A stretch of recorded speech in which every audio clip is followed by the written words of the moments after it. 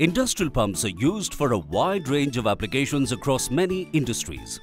Centrifugal pumps are the most preferred pumping device in the hydraulic world. The impeller is the driving force of the pump. Curved vanes are fitted inside its plates. The impeller stays dipped in water.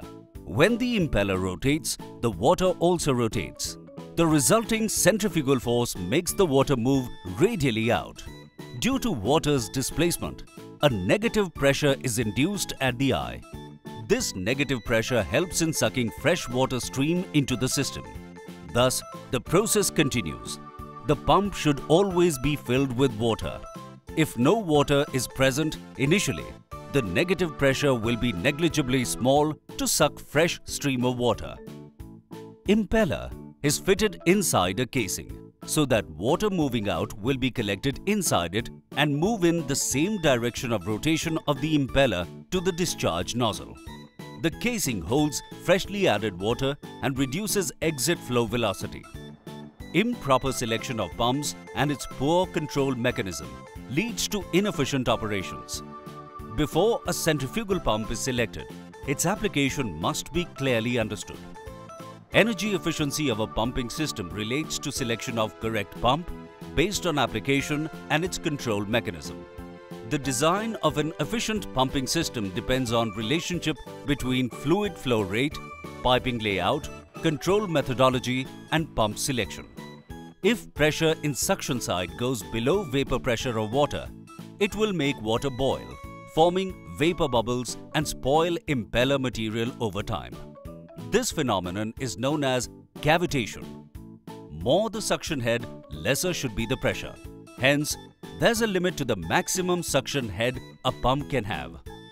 Pump curves also indicate pump size and type, operating speed and impeller size in inches. It also shows the pump's best efficiency point, that is BEP. The pump operates most cost-effectively when the operating point is close to the BEP. The blade angles of vanes need proper designing, and pump casing should ensure smooth flow of water and properly sealed to arrest leakage.